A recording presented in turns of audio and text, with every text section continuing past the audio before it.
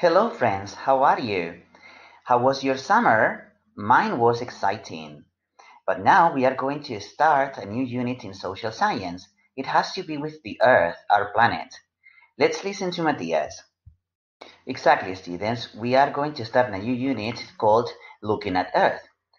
We are going to study the location on Earth, how do we know about the universe, movements of Earth, rotation and revolution, and finally, space exploration and astronauts. Let's get started. Location on Earth. The equator is the imaginary line that divides the Earth in northern and southern hemisphere.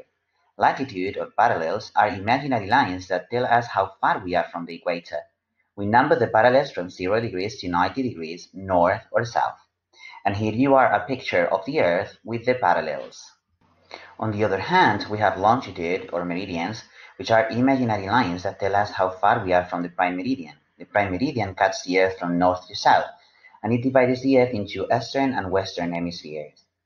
We number meridians from 0 degrees to 180 degrees, east or west, and here you are a picture with the meridians. But how do we know about the universe? Many years ago, people thought the Earth was flat. They thought the oceans became waterfalls at the ends of the Earth. Greek astronomers who studied the universe observed things that indicated that Earth was round. In 1522, a Spanish boat sailed all the way around the world, proving the Earth was round. Nowadays, we use telescopes on Earth and in space to study planets and stars. Let's start with rotation now. The Earth rotates on its axis. It takes one day, 24 hours, and it gives us day and night. And here you are an image where you can see the Earth rotating on its axis. The second one is revolution.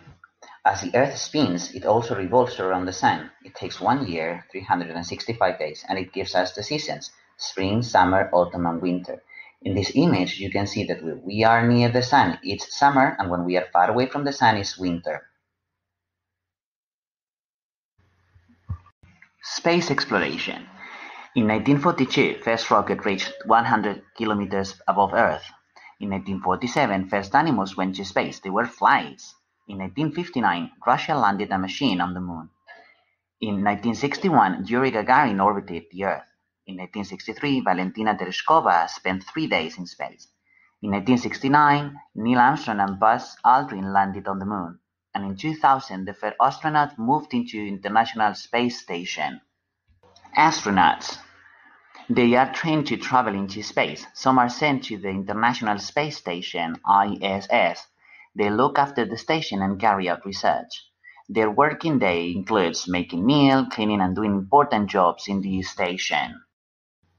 As you can see, astronauts are very important in our nowadays society because now we know a lot about the Earth. I hope you have learned a lot. Bye bye, students! Created using Powtoon.